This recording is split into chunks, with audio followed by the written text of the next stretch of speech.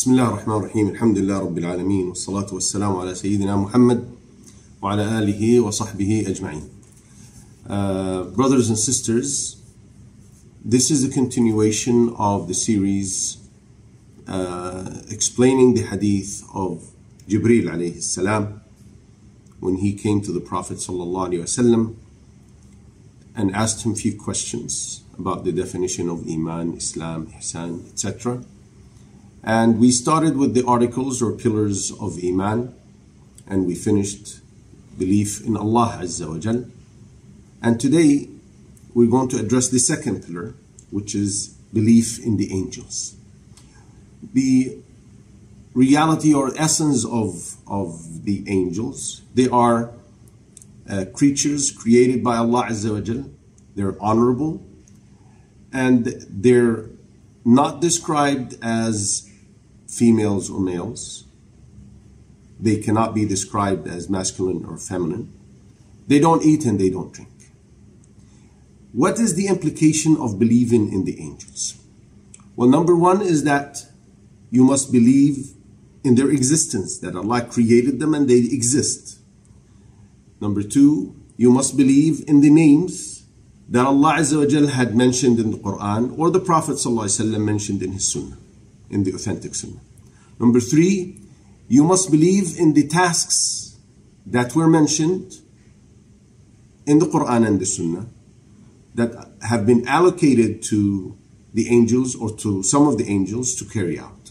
And finally, you must love the angels because they are creatures of Allah Azza wa Jal who never disobey Him subhanahu wa ta'ala. Now, denying or rejecting the existence of the angels renders a person a disbeliever because he breaks one of the pillars of his faith. Plus, he belies Allah Azza wa Jal and His words in the Quran where He mentioned the angels, some by name and some in general, as well as belying the Prophet ﷺ in his authentic Sunnah. What were the angels created from? The Prophet ﷺ informs us, and this is reported by Imam Muslim. He said the angels were created from light, and the jinn were created from smokeless flame of fire. The size of these honorable creatures is something that's beyond perception. We cannot,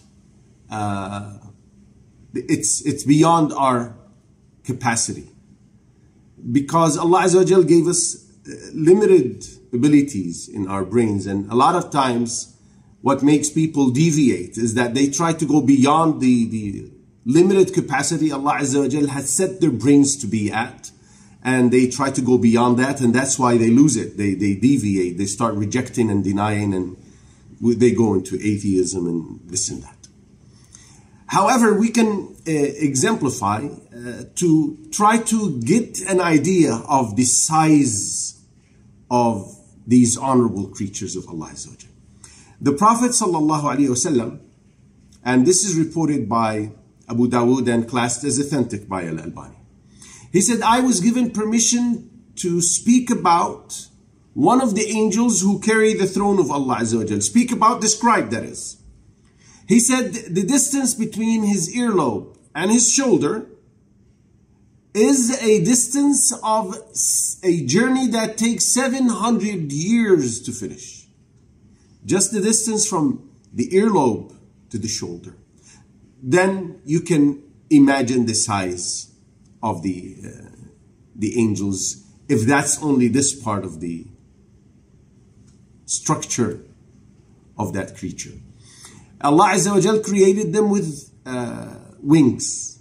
As the Prophet ﷺ informs us, and this is reported by Al-Bukhari, he saw Jibreel and he had 600 wings and he had filled the horizon. Alayhi salam.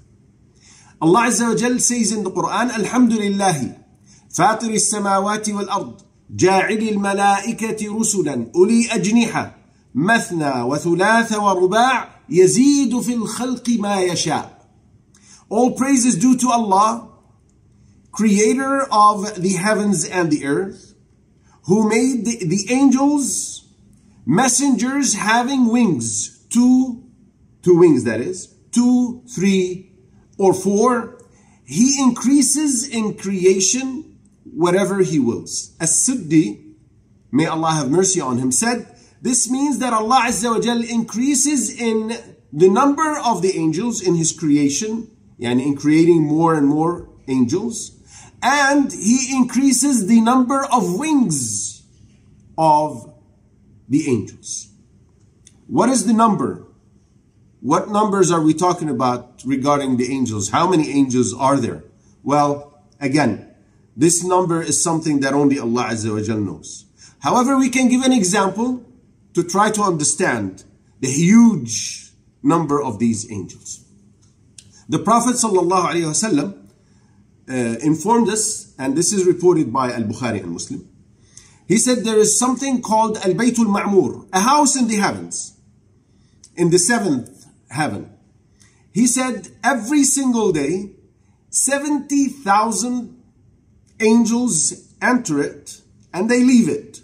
And they never go back to it. Meaning every day, 70,000 angels enter into that house. And then the following day, new 70,000. So you can try to calculate the numbers. Another example is what is reported by Muslim. Abdullah ibn Mas'ud radiallahu anhu said that the Prophet sallallahu alaihi wasallam said, on the day of judgment, Jahannam, the fire of hell, will come and it will be pulled. It will have 70 bridles, each bridle having or being held by 70,000 angels, dragging it or pulling it. When we're talking about sizes and numbers like this, subhanallah, you can see the greatness of these angels, and their greatness reflects the greatness of the one who has created them, subhanahu wa ta'ala. What are the tasks? Remember in the beginning we said that one of the implications of believing in the angels is to believe in the tasks that were allocated to them to be carried out. What are these tasks? Well, there are a lot of tasks that are allocated to different angels. However, one thing that Allah Azza wa Jal informs us in the Quran about the nature of these angels, He said, لا يعصون الله ما أمرهم ويفعلون ما يؤمرون. They do not disobey Allah Azza wa Jal in what He commands them, but do whatever they are commanded to do. So, what are the tasks? There are many tasks, as I said, and they carry it out perfectly, fully, exactly, without reluctance, without questioning. And amongst these tasks are, some of them are given the task of conveying the revelations from Allah Azza wa Jal. Some are in charge of bringing rain down. All of that happens with the will and the command of Allah. Some put people to death. Some give life to people, meaning breathing the soul. And we'll get to that in one of the tasks. Some are in charge of carrying the throne of Allah Azza wa Jal. Some go around searching for circles of Islamic teachings, like we're doing now, to attend and be amongst them. Some are in charge of fighting with the believers. Allah Azza wa Jal says in the Quran, informing us about what happened in the Battle of Badr. In the Battle of Badr, now the Battle of Badr was a very decisive battle because it was the first battle. It was unprepared for, or unintended to be a battle actually. They didn't have weapons, so on and so forth. And had the believers been defeated, then history would have been different. As Abu Bakr, as the Prophet ﷺ supplicated Allah Azza wa Jal, he said, "Oh Allah, if this group of people," meaning him and his companions, were to be defeated, then you'll not be worshipped on earth. Now, of course, this is his fear, sallallahu alayhi wa sallam. Allah Azza wa Jal told the angels, سألقي في قلوب الذين كفروا الرعب. I will cast terror in the hearts of the disbelievers. فاضربوا فوق الأعناق. So strike them upon their necks. واضربوا منهم كل بنان. And strike them on their fingertips, on their toes, and on the fingers, the hands and the feet. So the believers used to say, after the battle, that one of them would raise his sword to strike the disbeliever, and then suddenly his head would fly away, the disbelievers. And they wouldn't know what is going on until they were later informed by the Prophet ﷺ that the angels were fighting with. There is a keeper for hellfire, and there is a keeper for Jannah. There are angels. And this is very thrilling, brothers and sisters. This is something that puts your mind and heart to ease. There are angels out there protecting us by the command of Allah Azza wa Jal. Allah says in the Quran, لَهُ مُعَقِّبَاتٌ مِّن بَيْنِ يَدَيْهِ وَمِنْ خَلْفِهِ يَحْفَظُونَهُ مِنْ أَمْرِ اللَّهِ. For each person, they have successive angels taking turns, night and day, both before him and behind him. And they're in all directions, in front of you, behind you. What do? Protecting him with the command of Allah Azza wa Jal. Do you feel how nice this is?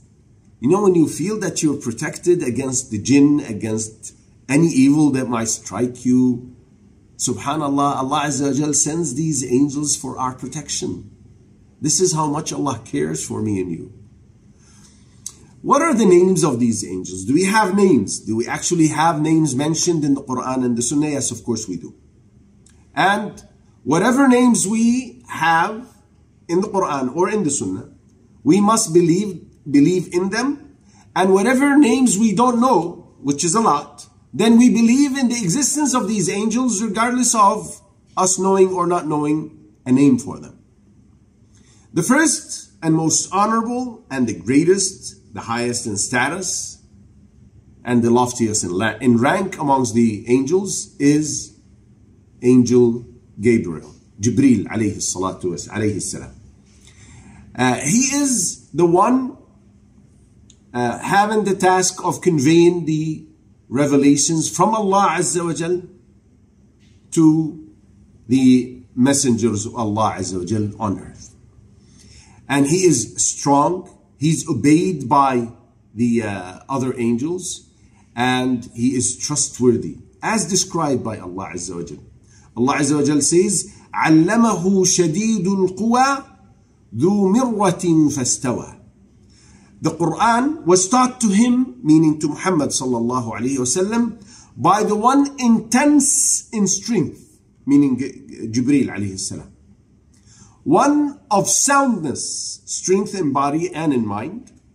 And he rose to his true perfect form when he appeared to Muhammad sallallahu alayhi wasallam. Allah is informing us that he actually appeared to Muhammad sallallahu alayhi wasallam in his actual form, upon which Allah Azza wa Jal had created.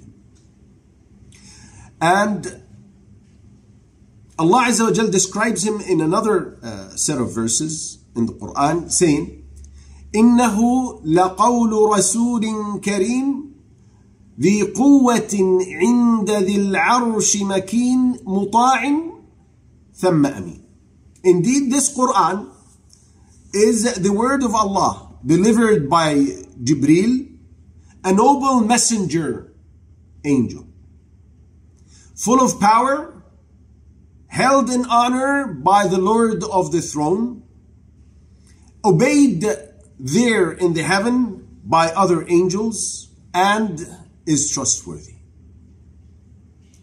Another angel is called Mikael. And there are different ways of pronouncing this name, as well as Jibreel. Jibreel is also pronounced, and this is in the Quran, as Jibreel. Mikael is also pronounced differently, Mikal and Mikael. And Mikael is the one in charge of bringing down the rain and causing the plants to grow. And these two are the source of life for humans and for animals. Israfil is the one who is in charge of blowing the As-sur. As-sur is the horn or the trumpet in which he blows to cause the death of people. This is at the end of time.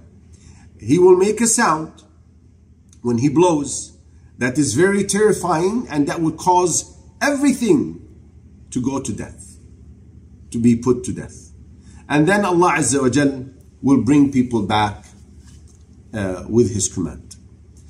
Allah Azza wa Jal describes this horn. Allah Azza wa Jal says, ثُمَّ نُفِخَ فِيهِ أُخْرَى فَإِذَا هُمْ قِيَامٌ يَنْظُرُونَ. It will be blown again, and at once they will be standing looking on. They will be anticipating, they will be terrified, not knowing what to expect and what's going to happen to them. We ask Allah's protection on that day. Allahumma ameen. And then, looking at these three, Jibreel, Mikael, and Israfil. Jibreel is in charge of the life of the heart and the soul, because he's the one who brings revelations. And what would put life into our souls and our hearts if it's not revelation, if it's not the words of Allah Azza wa Jalla? Mikael is in charge of giving life by means of water and plantation. And Israfil is in charge with this blow to make people rise in the shape of their bodies. They will rise up. So these three complement each other. Alayhim as-salam. And this is why the Prophet sallallahu alaihi wasallam, in his opening dua, in the prayer, he used to supplicate Allah Azza wa Jal using the names of these three angels. He would say, Allahumma Rabba Jibreel wa Mikael wa Israfil. O Allah, the Lord of Jibreel, Mikael, and Israfil. Fatir as-samawati wal-ard, the creator of the heavens and the earth. Alim al-ghaybi wal-shahada, the one who knows the seen and unseen. أنت تحكم بين عبادك فيما كانوا فيه يختلفون. Indeed, you are the arbitrator between your slaves in that which they disputed. اهدني لما اختلف فيه من الحق بإذنك. Guide me to the truth by your leave in that which they have differed. إنك تهدي من تشاء إلى صراط مستقيم. For verily you guide whom you will to the straight path. The next is the angel of death. Now the angel of death is one, but he has helpers and supporters, other angels who come to finish the process of taking the soul of the person. These supporters, and this is mentioned in an authentic narration, when they descend with a shroud from Jannah and a perfume from Jannah, so that they would use it when it is the time of a pious slave of Allah, male or female. And on the other hand, when it's the time of a person who is going to be punished by Allah, whether a disbeliever or a disobedient Muslim, then they come down with the shroud from hell. We ask Allah's protection against that. Now, they would sit waiting for the angel of death to take the soul out. And as soon as he takes it out from the body, now they would be assisting the angel of death in taking the soul, removing it, making it come from the feet up, until it reaches the throat, and then the angel of death withdraws it. And then as soon as he takes it, he hands it to them, and they put it in that shroud, whichever of the two it is. And Allah Azza wa Jal describes them saying, حَتَّى إِذَا جَاءَ أَحَدَكُمُ الْمَوْتِ تَوَفَّتْهُ رُسُلُنَا وَهُمْ لَا يُفَرِّطُونَ. When death comes to any one of you, our angels take their soul, and they never fail in their duty. A lot of times we connect, and this is seriously wrong. We connect death to age or to illness. And to our surprise, we often, if it's not daily, maybe weekly, we hear about people who are young, healthy, nothing wrong, and suddenly they slept and never woke up. They went to work and they never made it back.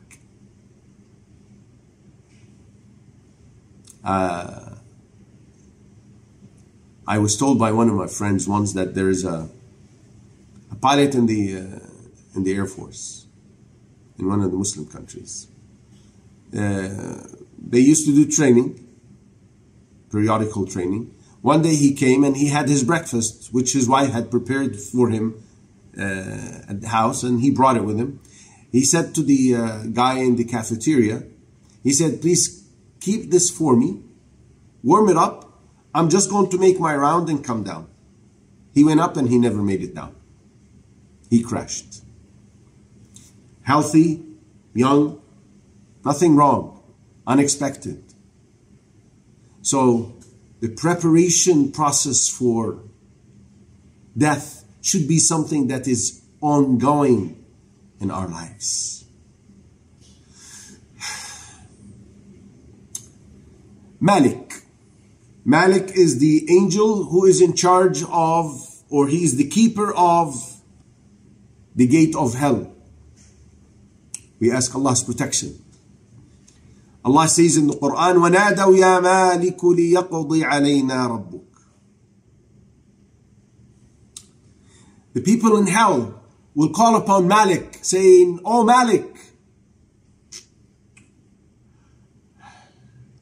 let your Lord finish us off. It's too much torture, too much pain." So they try everything to ease the pain, even if it means dying. But Allah said about, or described hellfire as well as Jannah as there is no death. In the book of Imam Muslim, the Prophet ﷺ said, when the people of Jannah take their places in Jannah, and the people of hell, we ask Allah's protection, take their places in Jahannam, death will be brought in the form of a sheep, and Allah Azza wa Jal will command, Allah will ask, "O people of Jannah," and they would look up and extend their necks to see. Allah will say, "Do you know this?" They would say, "Yes, we know it. It's death." And then Allah Azza wa Jal will call upon the people of fire. "O people of fire, do you know this?" And then they extend their necks and look up and they see it and they say, "Yes, it is death." Then Allah commands and it gets slaughtered and a call is made. "O people of Jannah, it is eternity and no death after now." And for people of hell, "O people of hell, it is eternity. There is no death after that." So the attempt of asking Malik to ask his Lord, intercede with his Lord to put him to death, is a useless, fruitless attempt. But this is what a desperate person does. وَنَادَوْا يَا مَالِكُ لِيَقْضِ عَلَيْنَا رَبُّكَ. O Malik, let your Lord finish us off, put an end to us. قَالَ إِنَّكُمْ مَاكِثُونَ. He said, no, indeed you will remain eternally in him. You will remain here eternally. We ask Allah's protection. We ask Allah's protection. We ask Allah's protection. The keeper of Jannah is a name that is a source of dispute amongst the scholars. The name is Ridwan. Shaykh al-Uthaymeen rahmatullahi alayhi said, this name has narrations that are not as strong as in confirming the name as the name of Malik. Malik is mentioned in the Quran. Ridwan is mentioned in some narrations about which scholars disputed and differed regarding the authenticity of these of this name. Can we see? Can the angels be seen? Yes. We mentioned earlier that the Prophet ﷺ saw Jibreel, and he had 600 wings, and he had filled the horizon. Well, this happened during the journey of Al-Isra and Al-Mi'raj, when he ascended ﷺ to the heavens and was taken to Jerusalem. He saw him the first time, he said ﷺ, the first time that he saw Jibreel in his real form was at Cave Hira, and the second time he saw him in the heavens when he ascended in the journey of Al-Isra and Al-Mi'raj, and this is reported by Al-Bukhari. They take different shapes as well. As the narration we're explaining, he came in the form or a shape of a human being.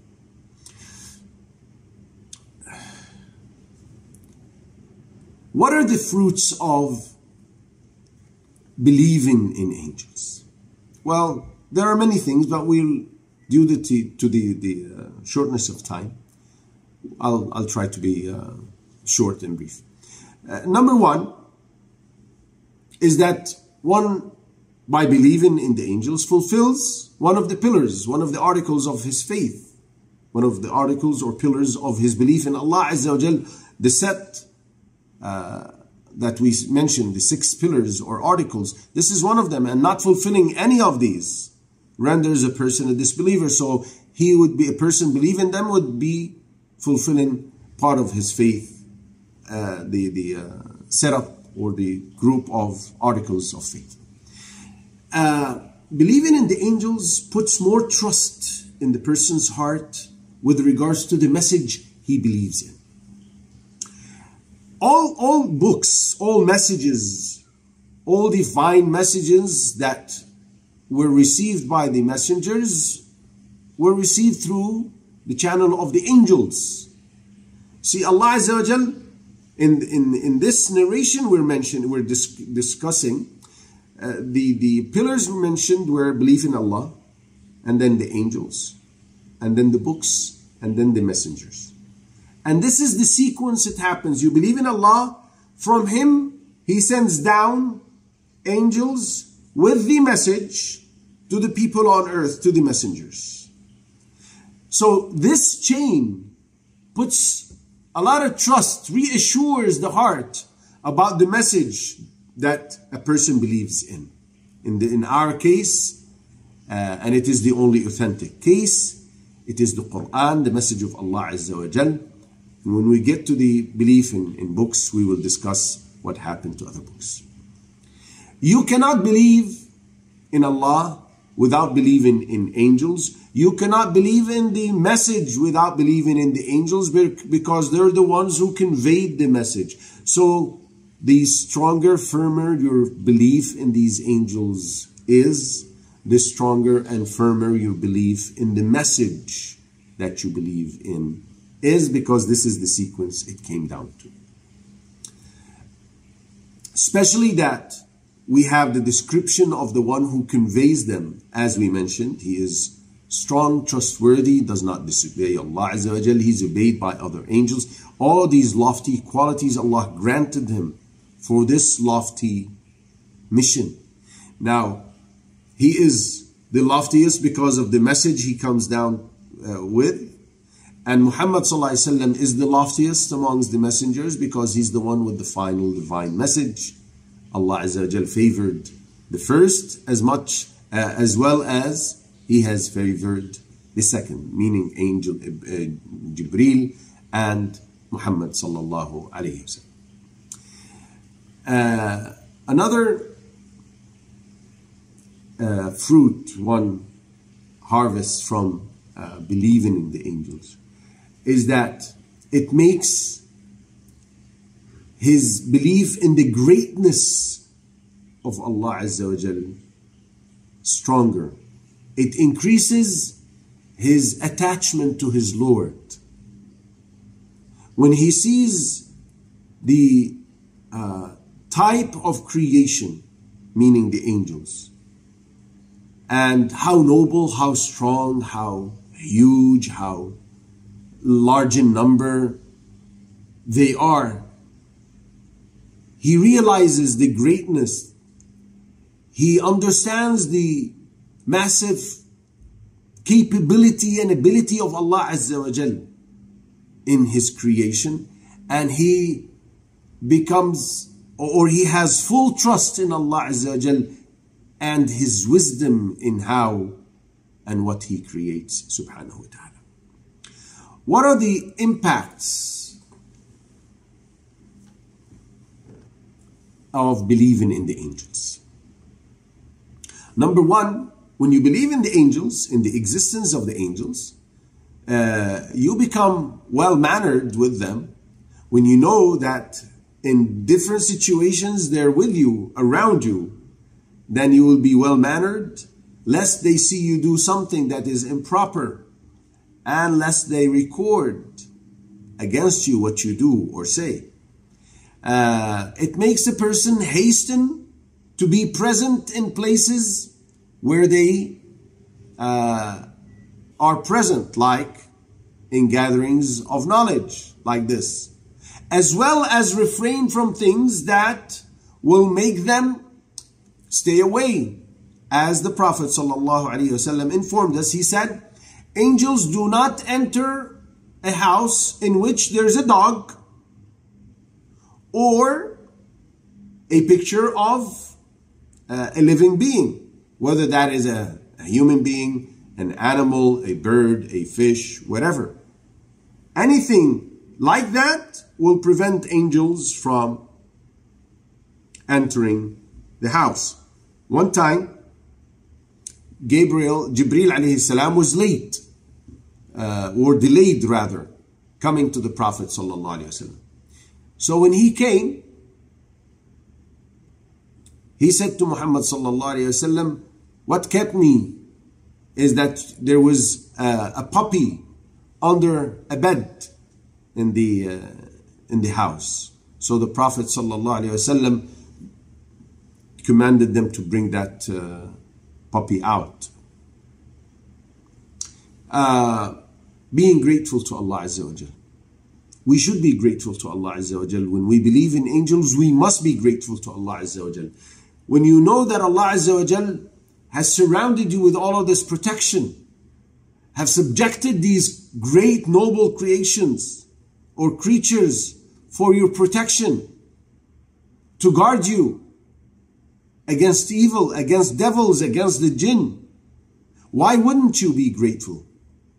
The person who believes in the angels, who knows that he has رقيب عتيد, as Allah Azza wa Jal says, ما يلفظ من قول إلا لديه رقيب عتيد.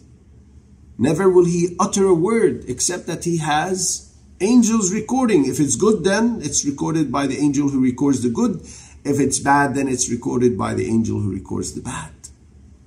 And that, knowing that and believing in that, will make a person keen on not doing or saying something that would be recorded or could be recorded against him or her. Talking about belief in the angels, is something that's very soothing to the heart. As a matter of fact, talking about any of the articles or pillars of faith is something that's soothing to the heart. It's reassuring, makes the person more firm on his faith, makes him grateful to Allah Azza wa Jal that He has chosen him or her to be part of this great faith. The challenges are plenty. The deniers are a lot. The beliers are a lot. Those who cast doubts and suspicions and misconceptions are all over. And it's only the protection of Allah Azza wa Jal that makes us firm on this faith. We need to strive hard. The more you learn, the more you know about your Lord, the more you know about His creation, the firmer you become on this faith, the more you practice, the higher in rank in your belief you get, and the more worthier you become to the mercy of Allah Azza wa Jal and the Jannah of Allah Azza wa Jal. With this I conclude. The time has finished, and inshallah the floor is open for the next 15 minutes for questions by the sisters. Jazakumullahu khairan.